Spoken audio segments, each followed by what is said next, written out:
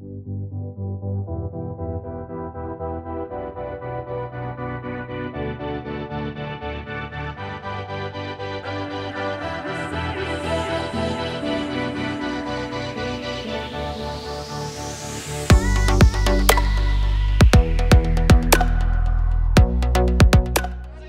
name is Émile Schlesser, I am from Luxembourg, and I am the writer, director, editor and composer of the film Kowalsky.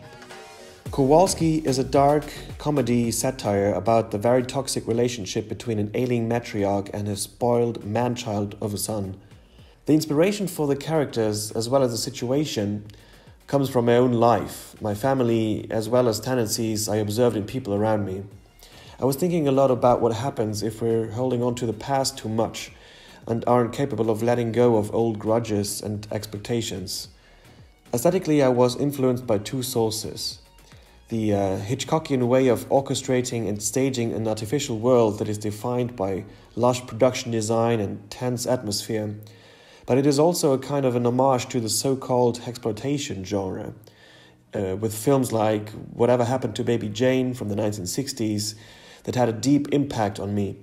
I was interested in exploring the back and forth of a psychological duel between two characters who can't be trusted, who are constantly trying to play each other, and thus the audience, by resorting to dirty and evil schemes.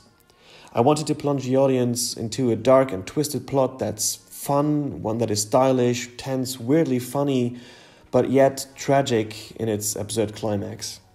I am so very excited to be part of Aesthetica this year. It's a festival that I've been trying to get into for a couple of years now, so it really means a lot to me. Shooting this film has been one of the best experiences of my life so far. So I just hope that you enjoy the film and have as much fun as we did making it.